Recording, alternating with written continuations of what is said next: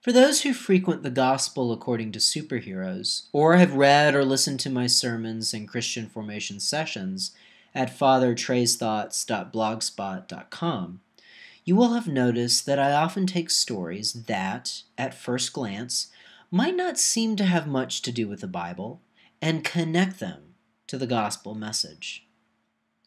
The trick to doing so is much simpler than you might at first think.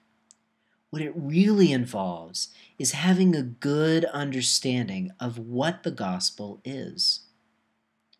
Gospel literally means good news. Specifically, it is the good news of Jesus Christ.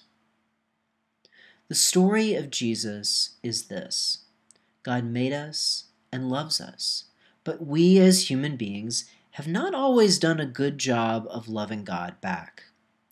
As the rift between us and God grew over time, God decided to do the unthinkable to fix it.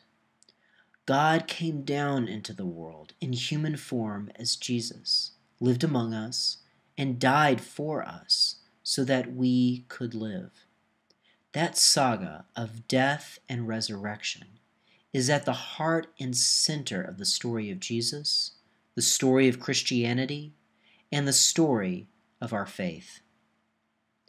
Knowing that story, whether in a nutshell or in all its complexity, is the key to understanding the good news. If you can understand that, then you can start to look for it and see it in other stories all around you. That's the trick right there. Of course, within that story of the gospel, there are more stories that we can find. Knowing and seeing those stories involves studying Scripture more and more. If this journey of diving deeper into Scripture and seeing the relations between other stories in the world and the stories of the Bible is something you want to do, the Gospel according to superheroes is a good place to start. You can even delve deeper in places like Trey's Thoughts as well. Remember, the story of the good news of Jesus is out there wherever you may be. You just have to start looking for it.